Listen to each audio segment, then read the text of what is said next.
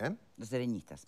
Serenistas. En primer lugar, va a ser imprescindible hacer, digamos, desde el primer día que uno asuma, una evaluación de cuál es el faltante de medicamentos. O sea, porque hoy lo que tenemos es, digamos... Pero no se supone que constataron el faltante. Sí, lo que no sabemos es a cuánto asciende. O sea, que hay faltante, no hay duda, porque la gente va y no puede retirar.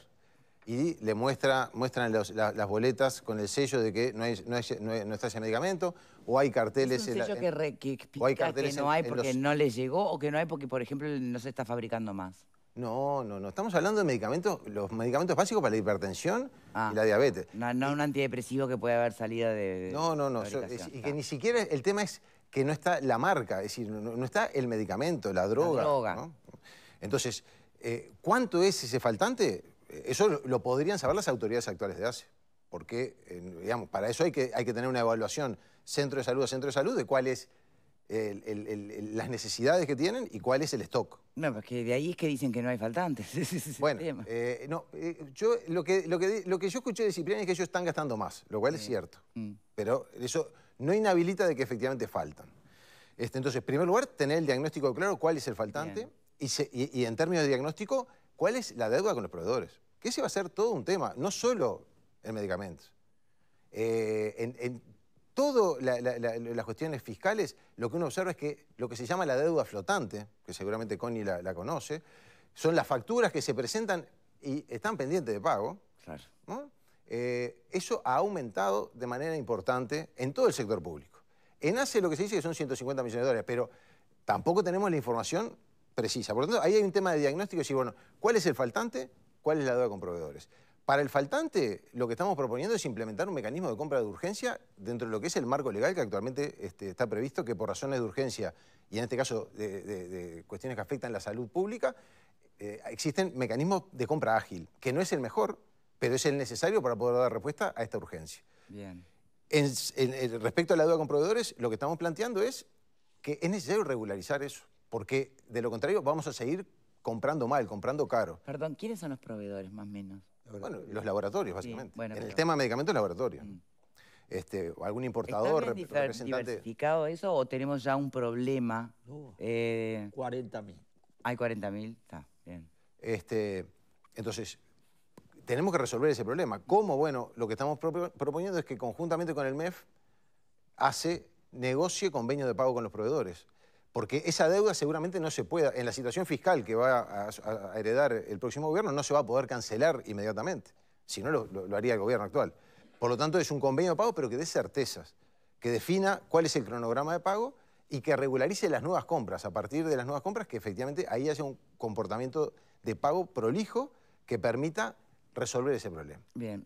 Eso en cuanto a las medidas de urgencia. Después lo que hay que es volver a las compras centralizadas. Eso no se puede implementar en un mes, porque eso requiere planificar las necesidades de todos los centros de salud, digamos, de Asse, de vuelta militar, policial, clínicas.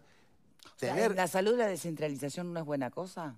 No, la descentralización, lo que estamos diciendo es, que lo que no es buena cosa es la descentralización en las compras.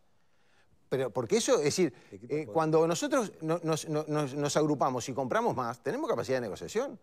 Porque, es decir, el descuento por compras al por mayor existe desde que existe comercio. Bien. Entonces, lo que estamos diciendo es, si podemos comprar todo el sector público juntos, vamos a poder negociar mejor y vamos a poder encontrar mejores precios.